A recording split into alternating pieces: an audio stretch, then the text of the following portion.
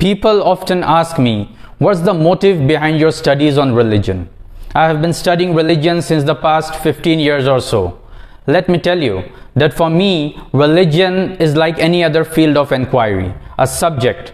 For some, it could be history, geography, physics, math, politics, or economics. And it's an important subject for me because it answers some of the most crucial existential questions of life. Where do we come from? What's the purpose of this life? And where do we go after death?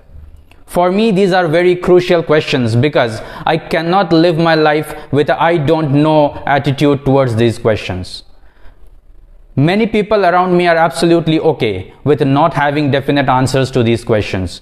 But for me as a person, for any reason that I am unaware of, these questions are absolutely critical for me. And if I don't have definite answers to these questions, my life would be psychologically troubled. So for me, it's absolutely necessary to have definite answers to these questions. Hence, religion is an important field of inquiry for me.